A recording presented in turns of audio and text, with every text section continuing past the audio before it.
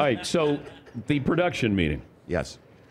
How much say do you have in how often you're going to show Taylor Swift? 0. I react.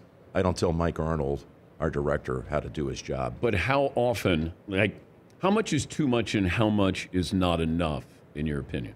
For Super Bowl. Listen, it's all about instincts. The way I call it, the way he directs it, Mike, it's got to be a feel thing. You know, Kelsey makes a big play, he's going to cut to her for a second or two. That doesn't mean it needs commentary with that shot. It just kind of blends in with the replay and another crowd shot. But I've never said on the cough switch, hey, give me a shot of Taylor right now.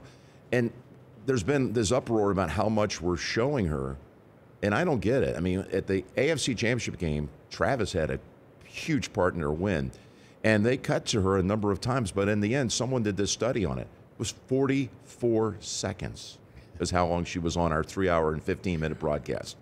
So he has great judgment, our director, and so does Jim Rickoff, of course, our producer.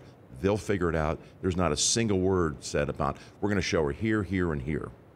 And I probably 99% of the time, because I've had 8 games with her present, I don't even reference the fact, well, there's Taylor.